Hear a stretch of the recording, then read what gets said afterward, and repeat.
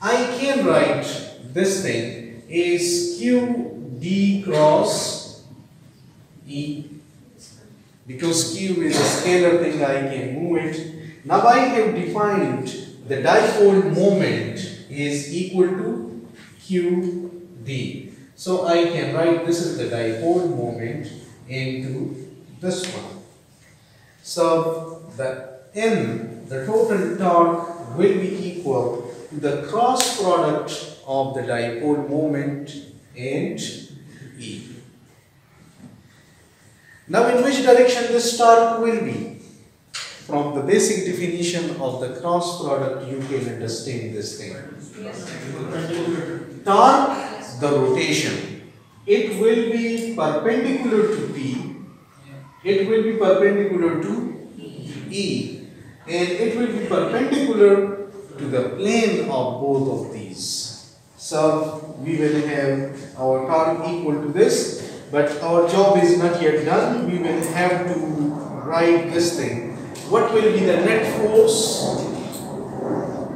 The net force will be equal to F, which will be the sum of F plus and F minus. And I can write that this will be QE plus and QE minus.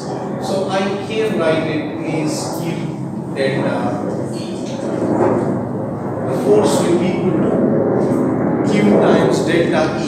It is the difference between plus and minus. E plus minus, E minus.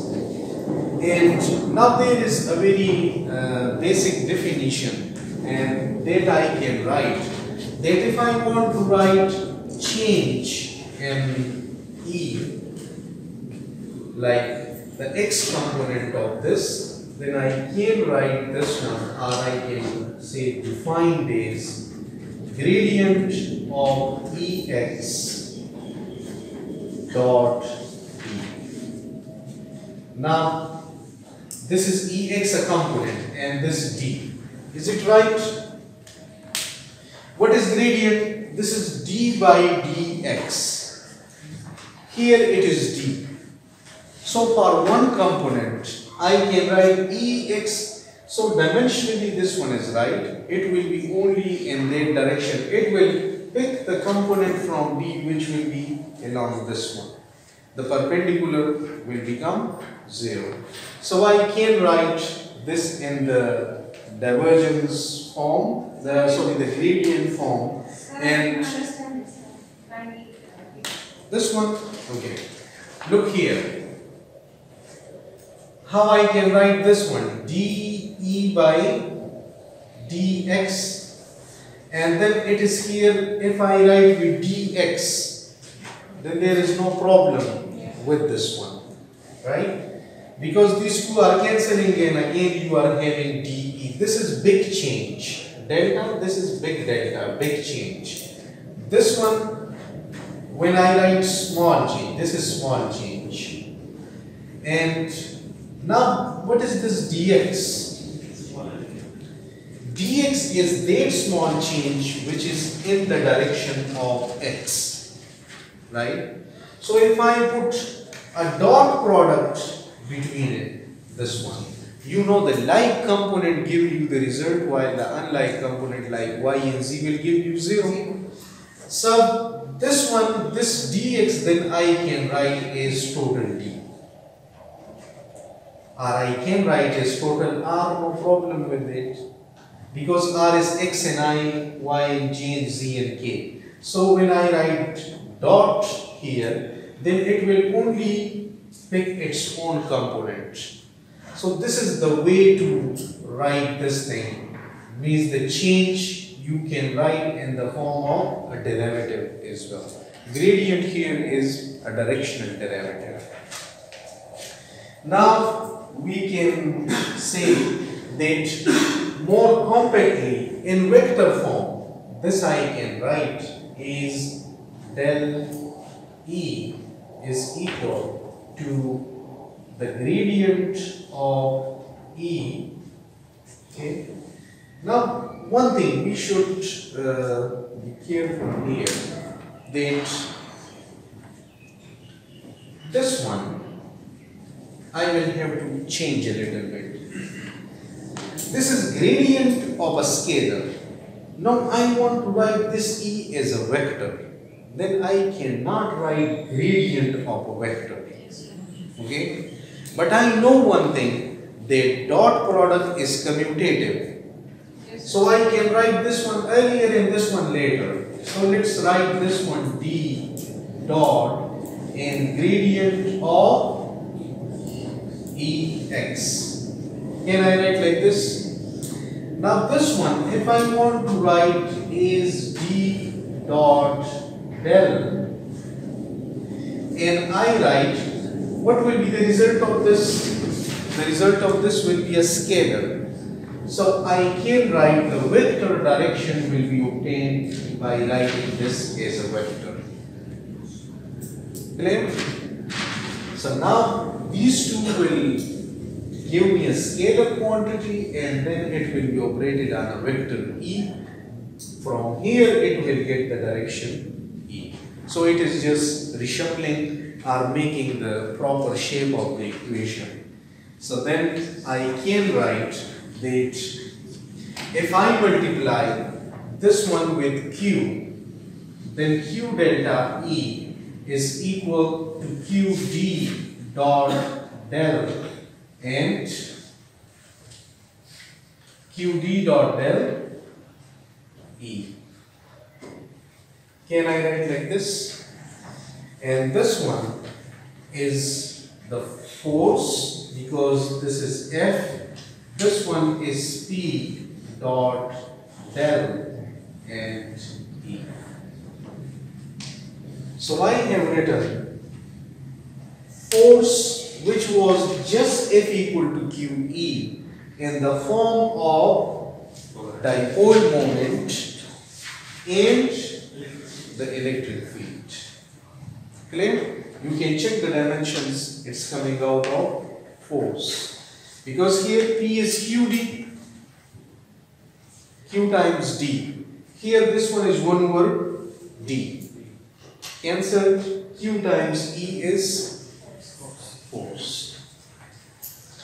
So this was all for, you can say, the force which is experienced by a dipole. Now one thing, if the force or the field will be uniform, it will only cause bending, right? It will only cause torque. But if the field will become non-uniform, it will not only cause the bending but will also the force. Non-uniform electric field will cause force as well. Torque plus force. That will be the non-uniform electric field issue. But at the moment, we will keep ourselves to uniform electric field. The non-uniform electric field we will deal with when we will go to the electrodynamics portion. Over there, we will cover the non-uniform fields as well. Field is changing, whether it's electric field or magnetic field, whether it's changing with time or it's changing in space. That we will cover in electrodynamics. Okay, so let me define what is polarization.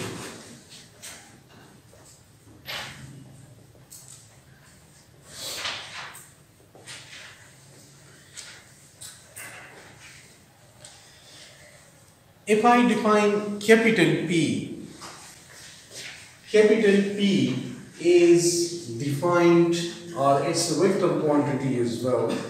If I say this is the dipole moment per unit volume, the dipole moment per unit volume. So if I will multiply with this P, capital P, the volume d tau, then it will give me the dipole moment.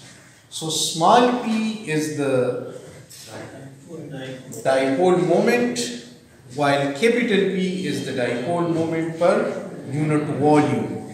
Capital P you can call the dipole moment in terms of dipole density because it is per unit volume. So this is a way to represent this one, but before understanding the field of a polarized object, we will have to study some bound charges and free charges.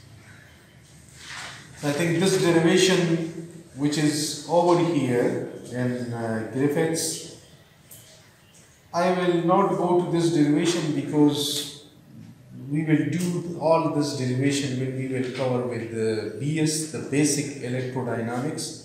I will just write the surface charge and the volume charge.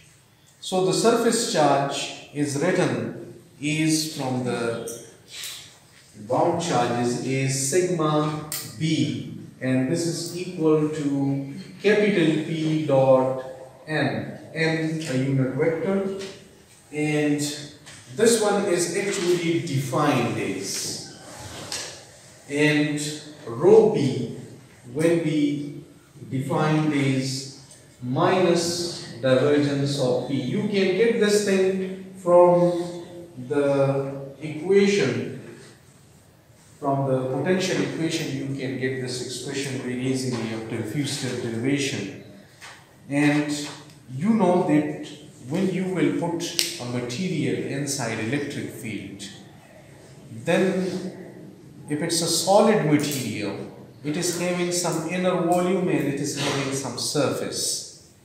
So the charges which will come on the surface are the bound surface charge, and the charges which will be inside the volume are actually the volume bound charge. This is dielectric, so all the charges are bound. Clear? There are no free charges here.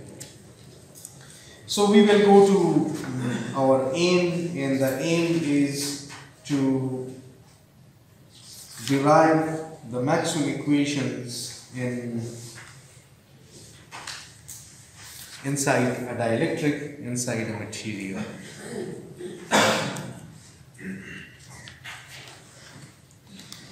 Now what will happen?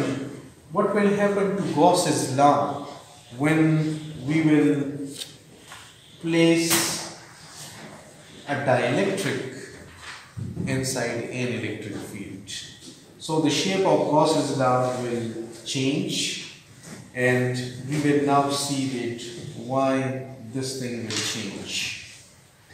We know that all materials are composed of bound charges and free charges.